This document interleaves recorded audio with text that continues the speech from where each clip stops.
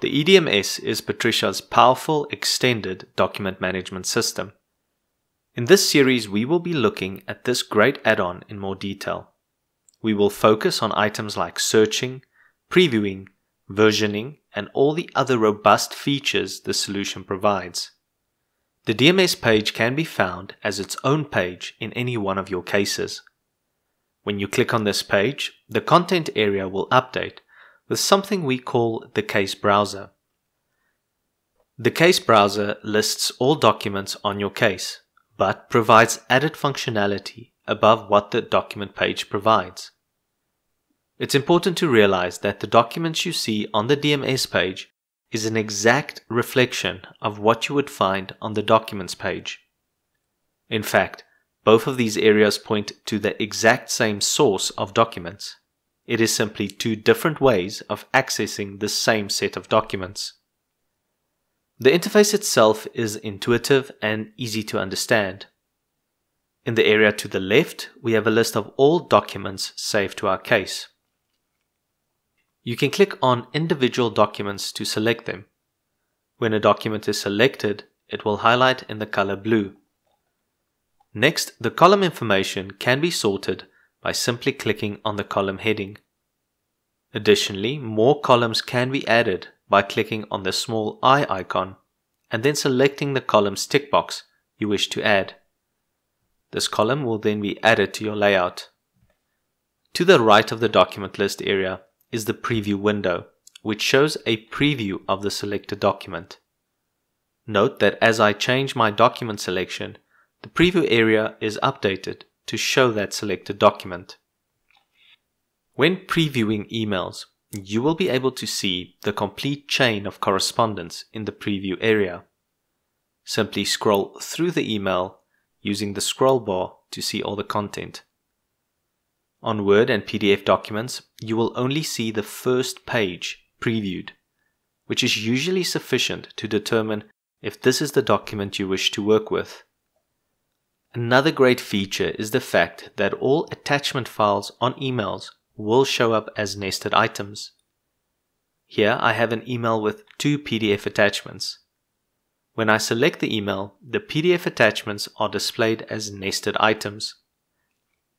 These can be selected, previewed, and edited, as you would be able to do with any other document.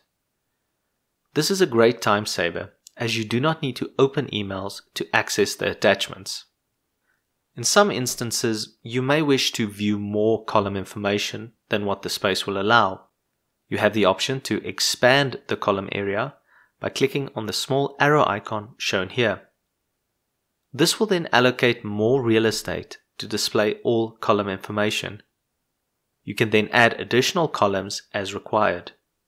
To return to the condensed view, simply click on the arrow icon again. Quick side note is that you can see the version of the EDMS system by hovering your mouse over the small icon shown here. A pop-up will appear displaying the version. Let's look at the other interface icons. Here we can see the reference of the case with its equivalent checksum part. The checksum is a 5-digit unique identifying number found at the end of your Patricia reference. This checksum, when enforced, prevents incorrect saving of emails to cases received from other firms using the same EDMS system. Next we have the Email Documents button. This button provides you with the option to send emails directly from the DMS page. We then have the Upload Files button. This will allow you to upload documents from your local drive into your case. When clicked, you will be presented with the Upload File screen. Here you can choose a file from your local drive by clicking on the Select Files button. Alternatively, you can also upload documents by dragging and dropping documents into the area shown here. This includes dragging and dropping multiple files in one action. The last item here is the document category dropdown that assigns a document category. It's important to first select the category before adding your documents. We then have the search button, which allows for full text searching across your entire document repository. When clicked, the search window will appear. Here you can enter a keyword to search on and the date period that this search will be limited to. Then choose what type of document needs to be considered for the search. The options are email, documents, and PDF. Lastly, you need to define the search scope. Will this search be limited to the current case, the family of cases, or the entire document repository? I will search on keyword EDMS in my current case. Once you click search, your results will open in a separate web browser window. The results here are displayed in the standard case browser window, and all is similar in terms of sorting and previewing documents.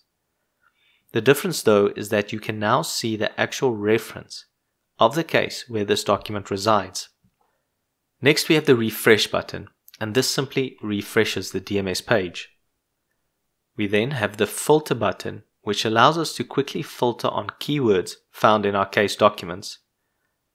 This is great if you have a keyword in mind, but the document list on the case is quite large. As an example, I can click on the filter button, type in my keyword, and press enter. This will then filter my documents to only those documents that contain that keyword. To reset the filter, click on the small X icon shown here. Lastly, we have the list/tree view. Move your mouse over the icon shown here and then select the layout you desire. You can choose between a list view or a tree view. The current layout is list view, so let's select the tree view. The tree view gives you a tree-like structure of your documents grouped by their document category. You can expand and collapse categories as needed by clicking on the small plus and minus icons shown here.